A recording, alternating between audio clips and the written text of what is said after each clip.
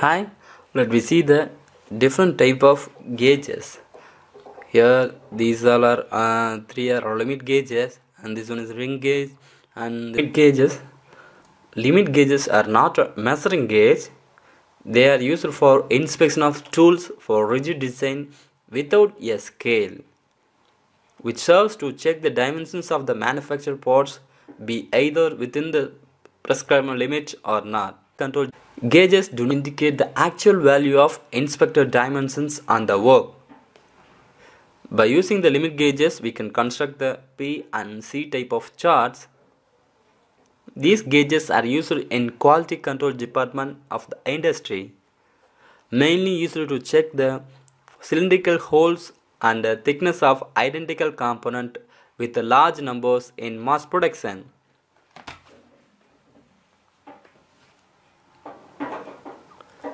Importance of the limit gauges: to manufacture the component within specified limits, to check the manufactured components are being within the upper and lower limit. To manufacture the part exceeds this limit, that will be automatically rejected. In mass production, to check the parts are within the prescribed limit or not with a less time. Taylor principle. In 1789 to 1864, Roger Robert used the plug and collar gauges to inspect the part dimensions, and 1857 Joseph White demonstrated the use of internal and external gauges for shaft-based limit system, and 1905 William Taylor explained the concept of relationship between the two processes of checking components. This is the evolution of gauges. The Taylor explained the principle. This principle are used in design of smooth limit gauges. This principle is based on the use of correct system of limit gauges to inspect shaft and holes. According to Taylor, it is not adequate to use simple go gauge on outer dimensions only, but shape is an important factor.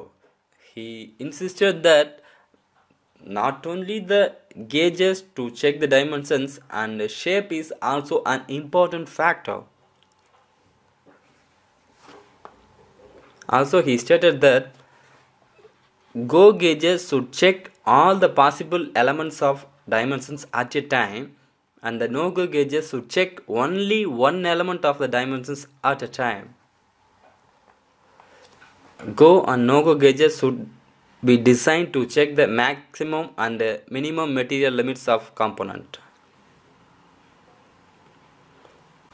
Then we see the differences and comparison between go limit and no go limit.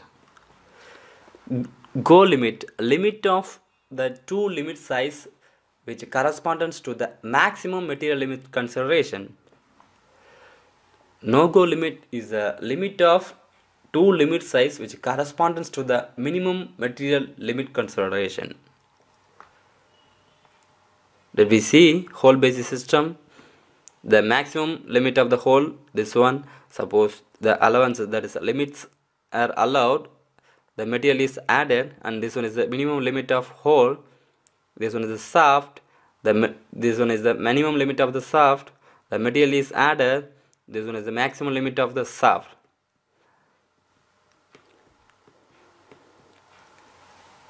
Now see, go gauges is minimum limit of the hole. This one is the hole, the minimum limit of the hole the go gauges should enter. Go gauges is maximum limit of the shaft. This is the maximum limit of the shaft, the go gauges should enter on the maximum limit. Then no go gauge is maximum limit of the hole. This no go gauges should not enter into the maximum limit of the hole. No go gauges is minimum limit of the shaft. This one is the minimum limit of the shaft. This no go gauges should not enter to the minimum limit. See now, go gauges. First go gauges is minimum limit of the hole. They should enter into the hole. Then second one, go gauge is maximum limit of the shaft. This is the maximum limit of the shaft. go gauges should enter on the maximum limit of the shaft. Next, no-go limit. No-go gauges is maximum limit of the hole. This is the maximum limit of the hole. The no-go gauges should not enter into the hole. No-go gauges is minimum limit of the shaft. This is the minimum limit of the shaft. This no-go gauges should not enter. Let we see the classification of gauges. According to the type, standard gauges, limit gauges, go and no-go gauges. According to the purpose, workshop gauge, inspection gauge, reference or master gauge. According to the design, single limit and double limit gauges, single-ended, double-ended gauges, and fixed and adjustable ended gauges. According to the forms, tested surfaces, plug gauges for checking the holes, snap and ring gauges for checking the shaft, gauges for checking the taper, gauges for checking the thread, gauges for checking the forms. Let me see the plug gauges, double-ended plug gauges and progressive type plug gauges. In double-ended plug gauges, go end will be one side and no go end will be one side. In progressive type plug gauges, go end and no go end both will be one side of the plug gauge. So we can measure by using these gauges. These progressive gauges will take less time compared with the double-ended plug gauges. Pin lock plug gauges, taper lock plug gauges, segmental plug gauge and single end plug gauge. Last one is the taper plug gauge. These are the type of plug gauges. Let me see the ring gauges. Ring gauges are made of suitable wear resisting material such as steel, tungsten carbide, and gauging surfaces are hardened up to 720 Vickers hardness. Tungsten carbide ring gauges are manufactured from inner diameter 3.5 to 60 millimeters. Steel ring gauges and master ring gauges are manufactured from the inner diameter of 1 millimeter to 200 millimeter. These gauges are protected by steel casting to protect the inner surfaces. These are used to measure the outer diameter of the shaft by inserting the component into the ring gauges. If the work passes through the go ring, then the workpiece is good for its lower limit size. If the work does not pass through the no-go ring, the workpiece is okay for the higher limit size. It's very effective to check out of roundness on the higher side. Master setting rings are used to determine the ring's deviation from the master size. Snap gauges. Snap gauges are also called as gap gauges. These are made with the standard tolerance and materials of tungsten carbide. Let me see the types: single-ended progressive type, double-ended type, adjustable frame type, split type, and customer specified. Single-end snap gauges.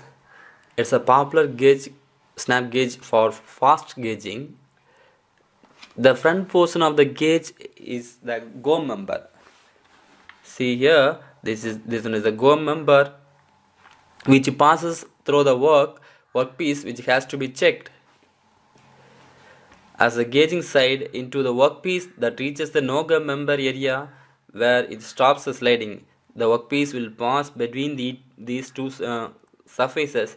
This one is called no-go limit. The object will not cross over this no-go limit. Thus, in one pass, the inspector can know the workpiece is under the inspection of specified size or not. Double-ended snap gauges. It has go at one end, no go in other end. Gauges to be inserted in each side of the object in specified limit. It is comparatively slow method gauging and it is more reliable. Adjustable snap gauge. This one is the adjustable snap gauge. We can adjust the dimensions. It offers the flexibility of building up our own gauging within any size in specified range. It is preferred where the number of components to be inspected as less and more variety of the size to be inspected is more. Sizes 0.5 to 4 mm in split type design, 4 mm to 160 mm in single ended progressive type or double ended progressive type, 0.5 mm to 360 mm in adjustable type design. Custom stamp gauge.